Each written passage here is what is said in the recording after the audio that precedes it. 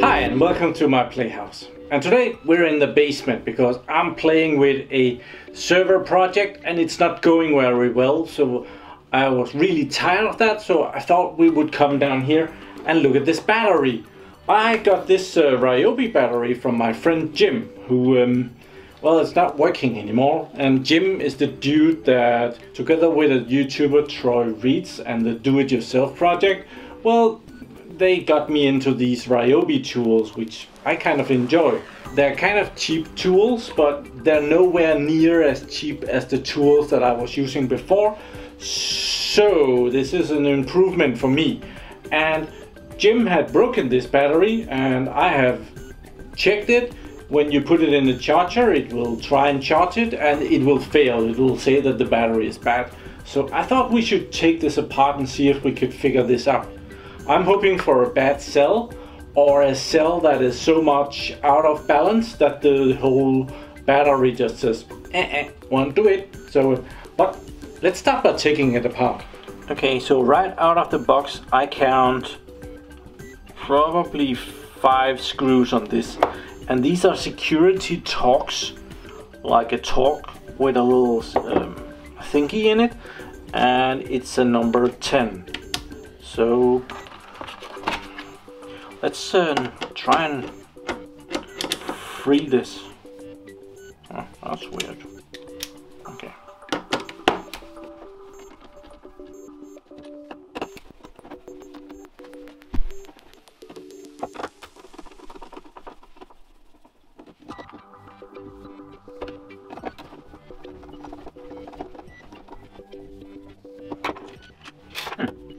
Don't know what they've done here, but I'll look into that. Seems that the good people at Ryobi really don't want us to tingle with this, because well, it's not open there, it's open over here, and we can already see the cells in there, but we need to get into that. So I'm gonna see if I can drill it out. And talking about cheap tools, this is one of the cheap tools that I had. So see if we can drill into this. Okay, there is probably a screw down there, just have to dig it out. They have put plastic on top of that. There we are.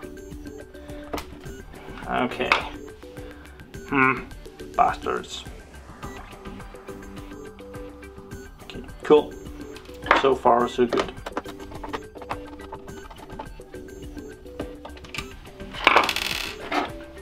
Let's see what we got.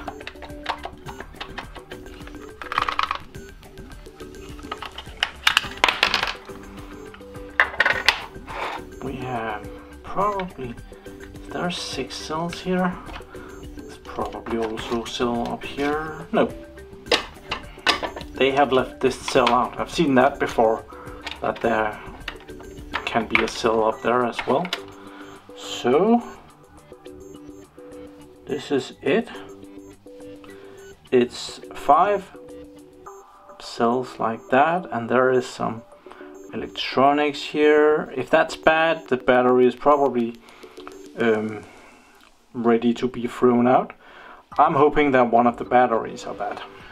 Okay, after hard negotiations with my good old trusty Fluke multimeter here, whether it could have the day off or not, well, it now want to play with me for just a little bit. So let's check these cells. This one is kind of low, kind of very low. Let's go to the next one. That one is also low. That one is low. It might just be that this battery has been sitting for so long. Wasn't charged when it was put away. Yeah, so probably I just need to put a little bit of power on it and it will be all good again. Anything this low, under 1 volt, is most likely trash.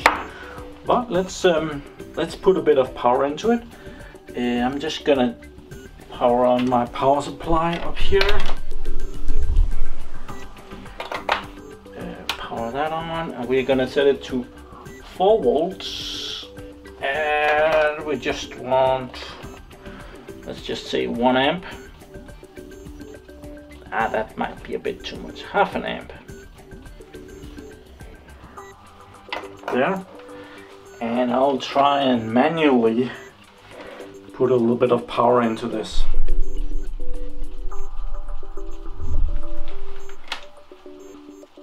Plus, minus. It's taking the half amp, and the voltage is, it's 3 volts, just about 3 volts. Let's go to the next one. There plus minus, so I'm just gonna skip one and come back to it. And let's do this. You might want to see the multi. See this one over here.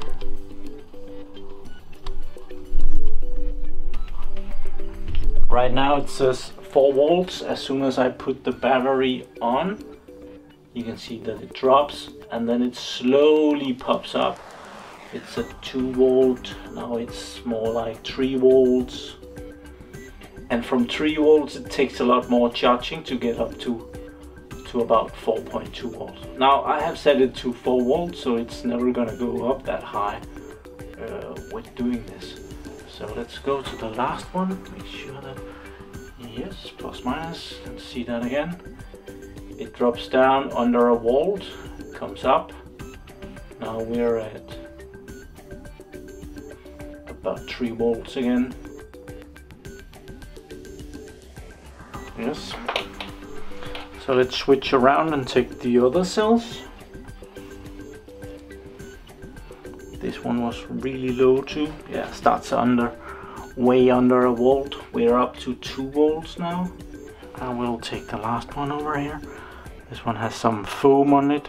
Yeah, that's holding the temperature sensor in place. So I'm gonna go in under that, connect with the metal, and charge that a little bit.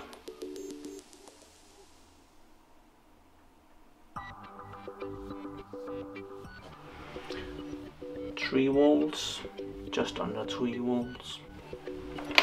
So I'll shock them a little bit. I'll give them each a 1 amp shock. There is 1 amp. So minus, we will do them over. Minus, plus, have to do this right, otherwise it will damage the batteries even more. Charging with 1 amp, jumping over 1, charging that one with 1 amp, yes, and the last one. They had lost a little bit of power already, so we're gonna go back and take the other 2. Yes, and the last one in here. Yes, I will try and put this back together and put it up in the charger and see if we can get the 2 charge in the normal way again.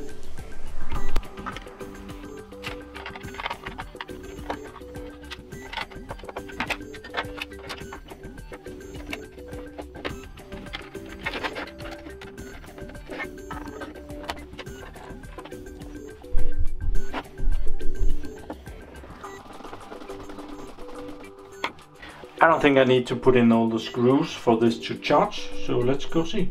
So here we have my little charging station, and right now it's charging this 1.4 amp hour Ryobi lithium ion battery, and this one was an 1.3 amp hour there.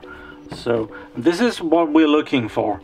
It's powered on, the red LED, and it's blinking over here. And that tells us here that it's charging and the battery is half full. Ish. Probably more or less close to. Before it was doing this one. Both of the LEDs blinking, which means a bad battery. So let's put this in and hope for the best. Yeah, it did not do that before. Okay, so we'll get back to this when hopefully it goes there. That would be good. Okay, it has been charging for a while. It's not done yet, but I really wanted to test this out and see if it's doing anything. So I brought out the big test. This is my Ryobi angle grinder, and it really likes a big battery. So we could just try this 1.4 amp hour first. Connect that.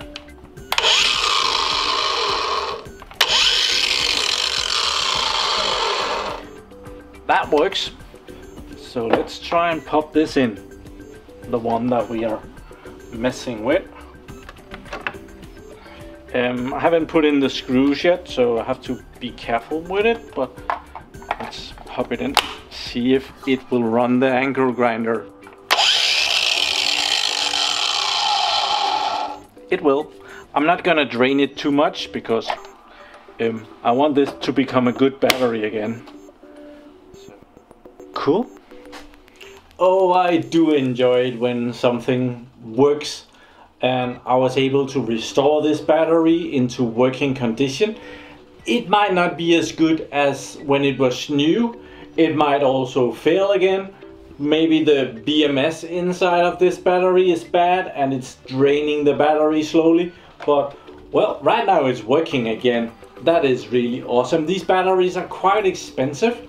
I think I would have to pay around at least 300 Danish kroners for this, which is just about $50 US for those of you who calculate in that kind of money. It worked. Please give this video a thumbs up if you don't mind. And if you're a regular subscriber and enjoys watching my videos from time to time, please hit that bell thing, because that seems to be important too. Hit the bell things. And I'm told that I have to call it the bell thingy. So hit the bell thingy. And thank you very much for watching my videos. Do subscribe to my channel so that you can see me again. And have a really nice day. Bye bye.